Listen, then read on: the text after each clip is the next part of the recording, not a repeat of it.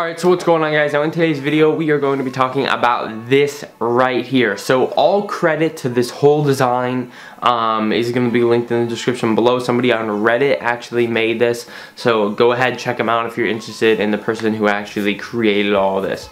But this is very, very interesting to say the least. I haven't really seen anybody actually, I've heard people mention, oh, customizing your own camo or putting camos on weapons.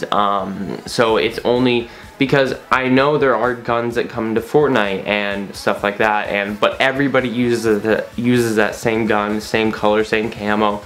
But what if you could actually customize that? What if your scar was different than everybody else's?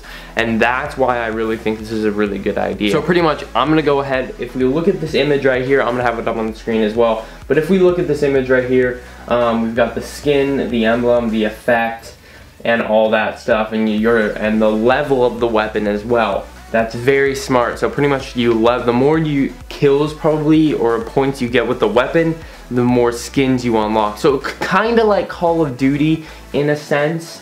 And first off, this guy did a beautiful job. This skin on this weapon, on the scar, looks absolutely amazing, I must say. So you can go through the skins here. You have the golden camo, and then like the Allier skin and all that. Your golden camo scar, blah blah blah, and it shows how many kills you have with the weapon there. That's really, really smart. I noticed that. And the stars of the weapon and the level that you have the weapon on, and all that. I think this is an absolute brilliant idea. I really hope it comes out soon. Let me know what you guys think in the comment section below. I think this is an awesome idea, and I hope Fortnite does something like this, because I think camos for weapons could be a huge point in marketing, a lot of extra revenue I think Epic Games would make from this, and the fans would love it as well. I would love to see something like this personally. But yeah, that's pretty much it for this video. Just want to let you guys know on this, and yeah, hopefully you guys enjoyed the video. Peace out, guys.